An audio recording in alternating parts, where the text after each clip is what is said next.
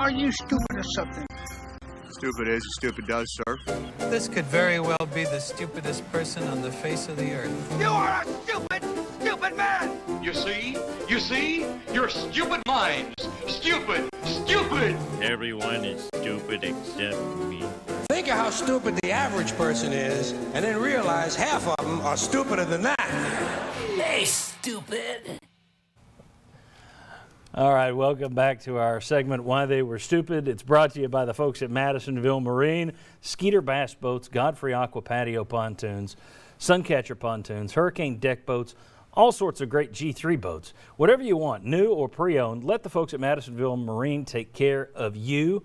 There is no better place to buy a boat. I promise you that.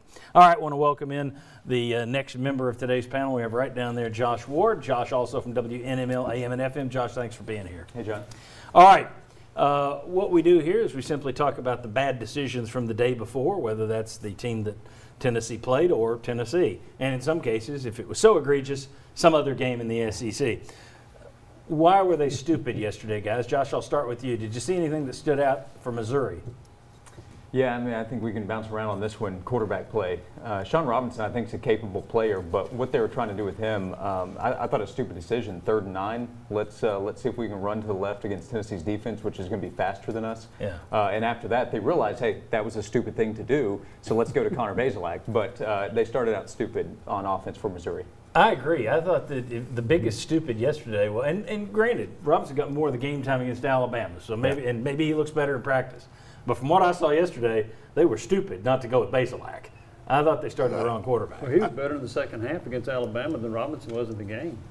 Another reason to have started him.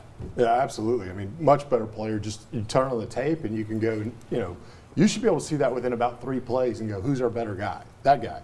The other thing is, why didn't you try to get more wide receivers on our linebackers? I mean, there are times that you would see the guy and he'd be 5 steps behind Missouri's wide receiver, and just like, hey, why don't we do these easy throws?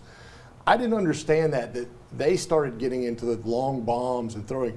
I thought that a lot of that game could have been designed around getting wide receivers on our linebackers, and they could have had a lot of success going down the field that way. Which South Carolina did. We talked about the secondary being ready in that last segment. Yeah.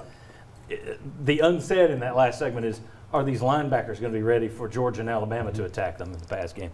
Anything else you thought was stupid from either of these teams yesterday?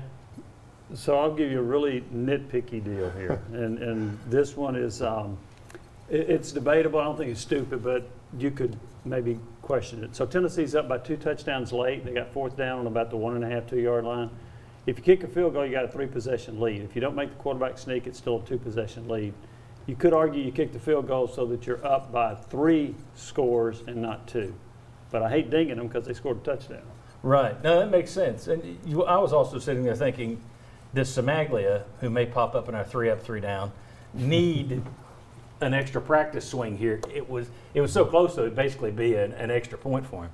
I thought, if you want to talk ifs and buts, 4th and 1 on that first drive on your own 35-yard line, if that doesn't work, that would have been called stupid. Instead, it sent a message. They continued to do the 4th and 1 thing up and down the field all day, so it's good and rah-rah and fans love it. If they don't get it and Missouri scores quick, that's a stupid call. The fan always would have booed. Yeah. The results are how that decision's smart or not smart. Exactly. That's it. And, of course, the quarterback sneak has become the strongest play of Tennessee's offense, which is quite a turn here in the last year. So dating back to last year's stupid play of the year. Yes, You want to talk about a turn in the storyline of Tennessee football. Which, by the way, Jeremy Pruitt said that Garantano does not have the right to check off to that quarterback sneak. I'm guessing that was taken away last year. All right. Very good. I tell you what, when we come back, we're going to have 2 more panelists join us. We're going to get their take on the game. Let me go ahead and give you a warning in case ABC News cuts in here on us. We're still going to be going on Facebook Live. The show we're going to keep doing it like we're live on TV. So the show will be on YouTube, on SportsSource.tv this afternoon, as usual. It's going to be on Facebook Live, and we're not going anywhere. That's if ABC cuts in and covers us up for a few minutes here. Not that I'm angry about it. Come on back on the Sports Source if you can.